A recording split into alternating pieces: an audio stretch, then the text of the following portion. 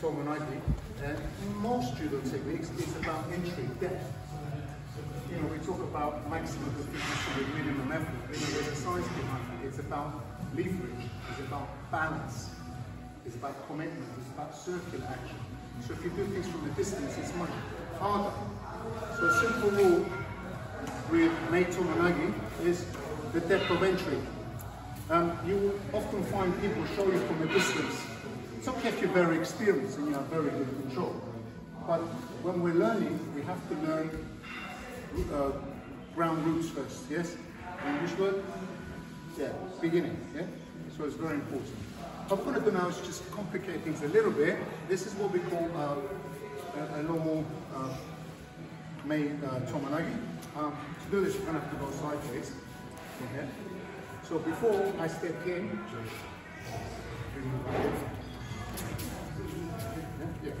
it's here, now actually lay backwards. What I'm going to do now, I need to lay this way. And my foot's going to come here. So this is a position I need to be in. And to do that, I need to change one direction of my body action. So what we're going to do from here, foot goes here, foot comes up, and you drop sideways here, goes here.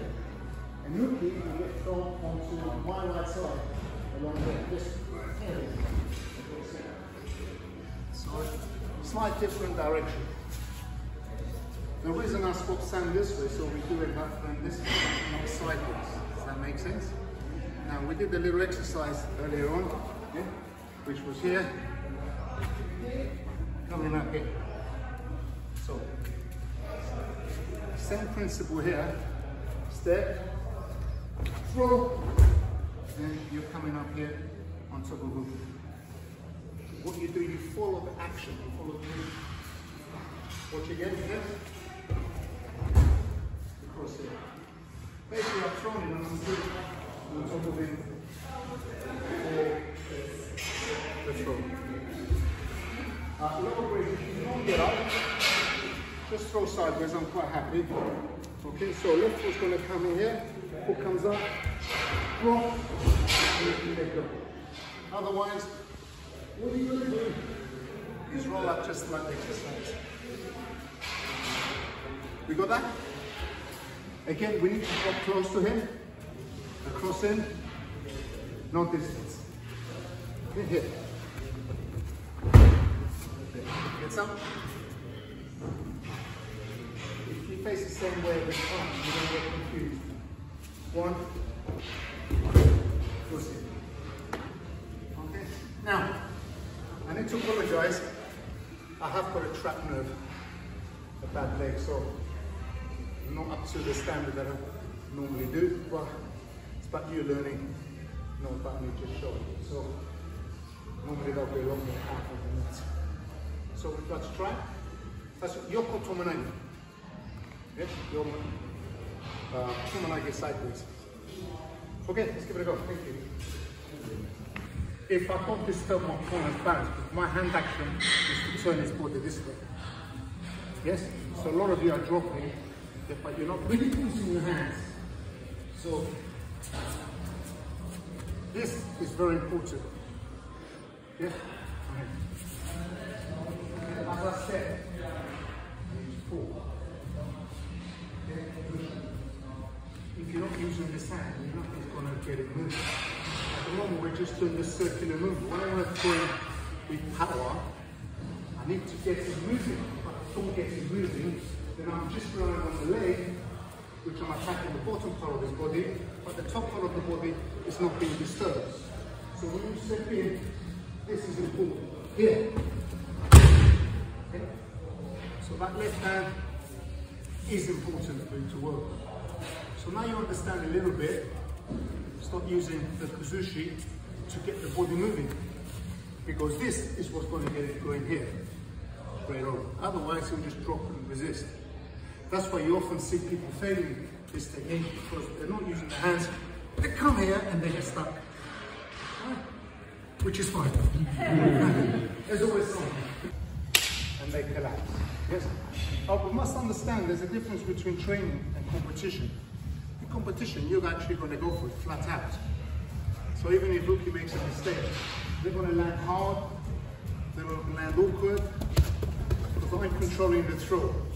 Where here, I'm allowing rookie to go over. Yes? But we can't train like that all the time because there won't be much left of us. So Uki, as I said, is learning the same time as touring. Yes? Now we put a little bit of spice in it. The technique is the same, but we're going to create a little bit of movement. Okay? So, we said the movement is here. So what we're going to do now, we've got Uki, we're going to a few little steps.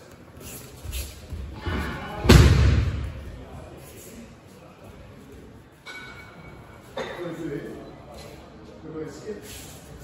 And then drop it. And take it over. So I'm using a little bit more jerking with the hands. Because I don't want him to go high, I want to flip him over.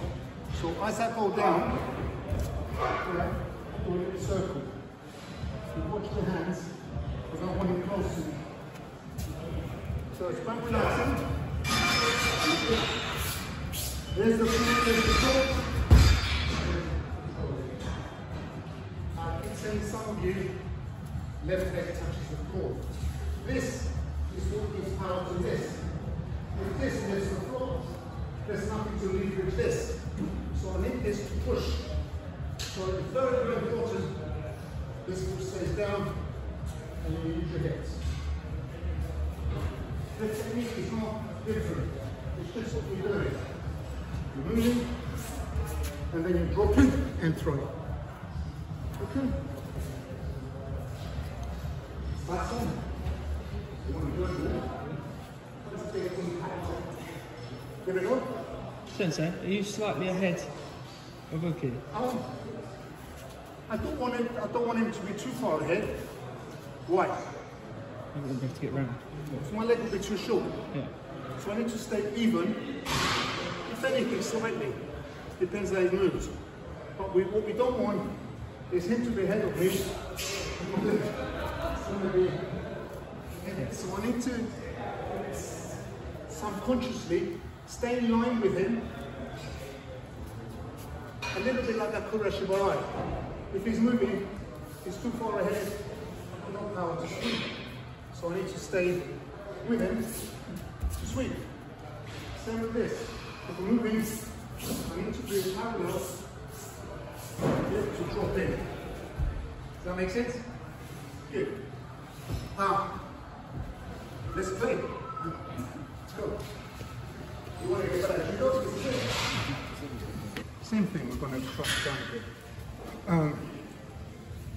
What happens sometimes high grades in competition is we end up being really low here. Low down here. Right? So maybe it's got me back here. Good, that's actually very good. Okay? Alright, so we're gonna do from here. So we're gonna move sideways here.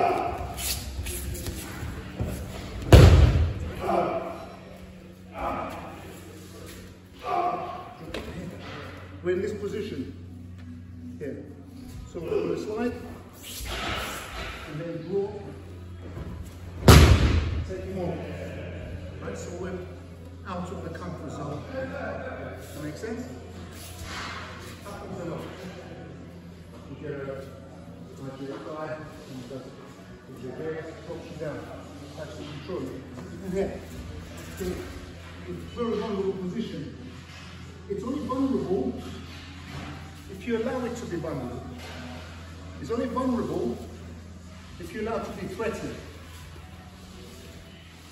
I can move my body any way I want.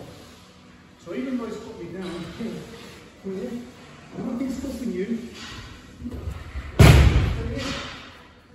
It's all about here.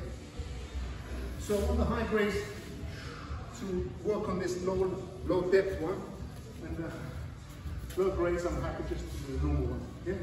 Unless you want to try. Understand? Yes? You going for the opposite hip? No, same. Yeah, he's going to hold me down. Put down here. Okay, and the foot's going to come here. Same. Here. Exactly the same technique. Okay, it may vary. depending on Tony's height. But don't freeze. You don't have to be dominated, you don't have to be controlled. I'm going to move. Actually, it's a golden rule that I teach a lot of my hikers. If you ever feel threatened, if you ever feel dominated, that's the time to attack. That's the time to do something. I don't care what it is, you must do something, because if you freeze, if you stay there for a fraction of a second, you're going to get caught. Yes? So can we try this low? Yeah? Technique is the same, doesn't change. Okay.